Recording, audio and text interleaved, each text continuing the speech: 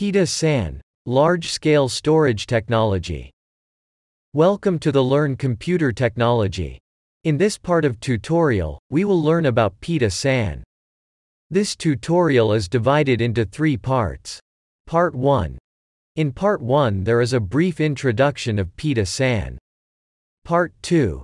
Part 2 consists of the installation of PetaSAN, creation of cluster with minimum 3 nodes in PetaSAN.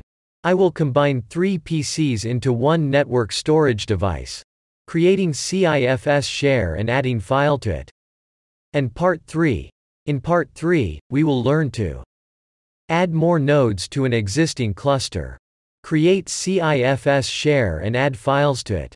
Here we start with Introduction of PetaSAN.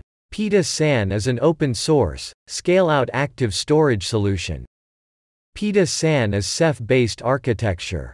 The data is distributed redundantly across many nodes. It is possible to add or remove storage nodes at any time without interruption.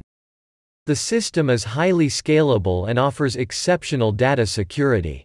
PetaSAN is designed to provide users with highly available ISCSI in a CIFS cluster without requiring CIFS prior knowledge.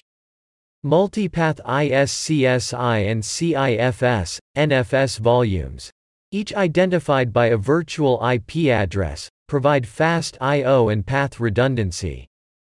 PetaSAN distributes CIFS ISCSI drives to the individual physical drives in the cluster.